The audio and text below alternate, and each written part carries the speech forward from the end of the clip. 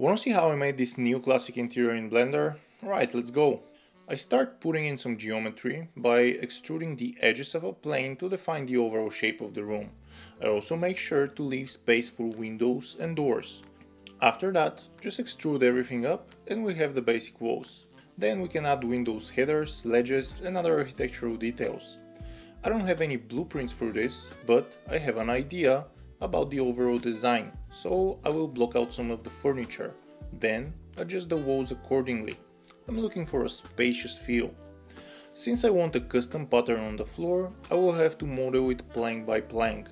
I make use of the repeating geometry to fill up the space. Later, I will shape it using the knife tool. A bevel modifier adds some extra detail and highlights.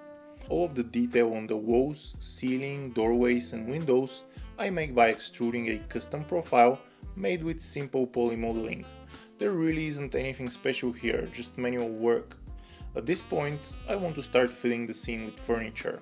For the table, I want really soft shapes, so I will go with subdivision modeling.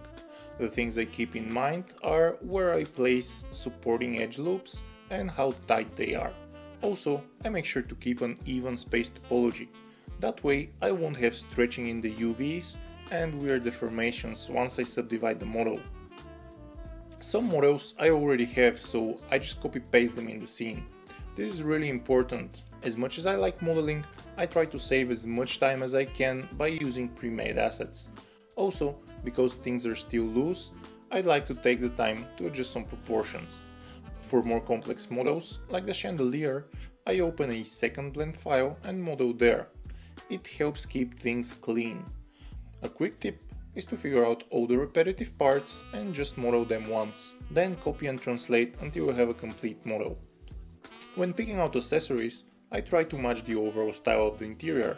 Also, the ornate walls, interesting furniture and chandeliers already act as a point of interest in the image.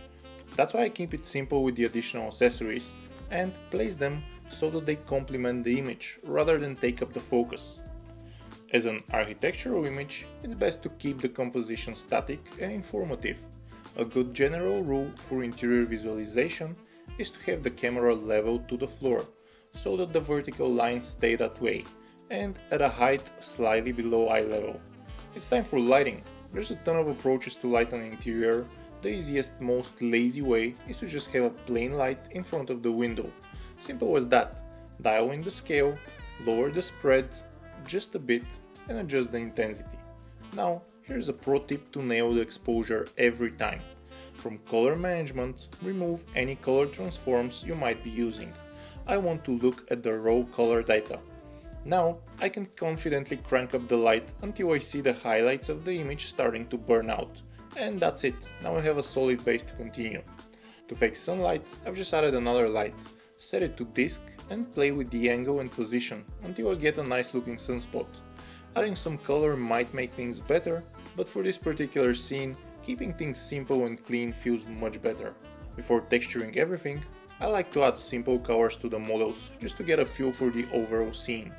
That way, I can quickly experiment with different looks and styles. If this was a commercial project, the materials would have been pretty fine, but in personal projects, experimenting should be a priority. Pretty much every shader in the scene is a combination of a diffuse, roughness and normal or bump map. Very basic stuff. The only thing a bit more interesting is the travertine table, which uses a bit of subsurface scattering. Last but not least, we have some color corrections to do. Rarely the raw render is good enough, and leaving some stuff for post is usually a smart plan. Luckily, there isn't much to add here, other than some contrast. I also want to highlight the chairs. Cryptomatte comes in handy to isolate them and add a bit more color into the fabric.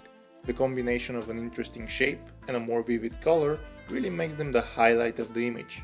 A few additional touches like lens distortion, glares and the noising come in handy to wrap up the image. Let me know if you enjoy this longer style breakdown. If you liked the video, share and subscribe for more. Thanks for watching.